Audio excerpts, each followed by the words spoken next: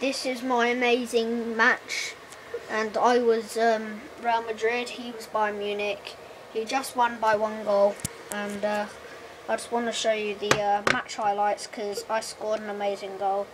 First of all, his goal. This was the first goal of the match. It was a very good long shot. And next goal was his goal again by the same player, Mario Gomez. Does a header and actually hits the bar and goes in. And then the next goal was by Ozil. This was the best goal of the match. Ronaldo did actually run for longer. He ran from the halfway line up to here, did a fake Rabona, crossed it in, and Ozil does a scissor kick. That was amazing, but not over yet.